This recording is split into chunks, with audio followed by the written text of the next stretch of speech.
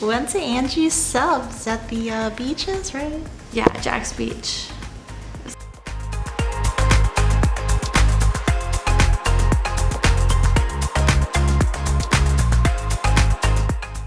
It's like a classic Jacksonville staple. It was my first time there. It's been there forever. I've lived here forever, ever since like, you know, just came out of the womb, but.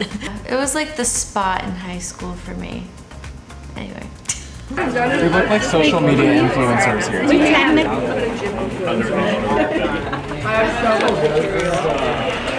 We're influencers. We've made it, guys. Nowhere to go but down from here. This is our peak. That's all I have. If anything, if I get subs, it's at Publix, like a chicken tender sub. Other than that, I don't really buy subs. Yeah, they're not like my go-to meal. I see Cameron judging us on the others. What did you get? What was your sub called? It started with a P, the Peruvian. That's what I got. Oh yeah, she was really trying to sell me on that one. But I got the oh my gosh, something about a wife. You know, like I think it's like my wife kicked me out or something like that. Yes, that's what I got. It was good. Yeah, I was trying to decide between the Peruvian and my wife kicked me out, but like since it was my first time, I guess I wanted to try their #1 thing. I didn't know that you can get fries and tater tots because I was like leaning towards tater tots, but I was just like, Did you try the barbecue sauces that they had on the table? I just added more Peruvian sauce to mine because I'm saucy. It was good. They had like a sweet one and kind of like a spicier one. I want spicy. I love spicy. Yeah, the spicy one was really good.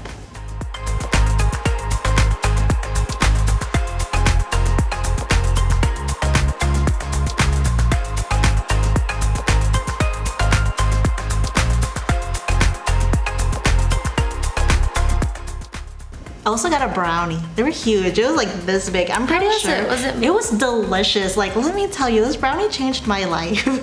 Like, honestly though, it's like this big and it's a portion for like 4 people. I thought I saw Blake eating the leftovers. He did. Like, oh, she didn't like it that much. I loved it. It was just a really big portion, but I guess it's something you can like snack throughout the week. How much was it? I don't know, but in total my meal was under $15, I think. Well, yeah. So, the sub was like pretty decently priced. And like their sweet tea is like huge. I was just like, this is like 3 sweet teas in one. See, I'm a little amazed after I just came back from Europe and comparing like the sizes of our cups to European Should, like, study sizes. abroad or something? Maybe, I don't know. Because I keep mentioning it. Just kidding. But like, I was just like, wow, our cups really are huge here. I would definitely ask for extra lettuce next time, just because I like the crunch, you know. I wanted to mention that the vibe inside is just like my favorite. Yeah, I love it. It's so fun. I think the sayings they have around the place are kind of funny because you can tell who runs it. You can tell it's definitely like a beach shack type of thing. You can tell lots of regulars, on their lunch break. I feel like that's like the crowd we ran into when we came in. And they were like, what are these college kids doing? You're like, why do they have cameras? I say 5 out of 5. I like the food. I like the sweet tea. Yeah, I'll give it a 5. Why not? I like the brownies. The brownie just made it like 5 out of 5. They're really good. If you have the chance to get them, they're like this big. You can split them with someone, with 3 people. I don't know. Yeah. They're big. I like the culture. Also, you gotta really listen for your name. Like, if you have a common name, you might want to give them like your last name when they like give you your food. I did not listen carefully, and I unwrapped a stranger's sub. I felt really bad. That's okay. We don't have to put that part in.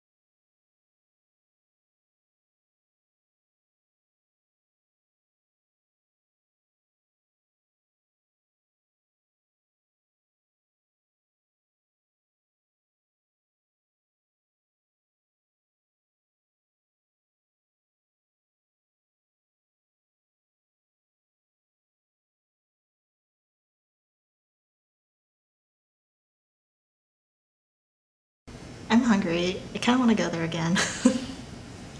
But I'm not driving all the way there.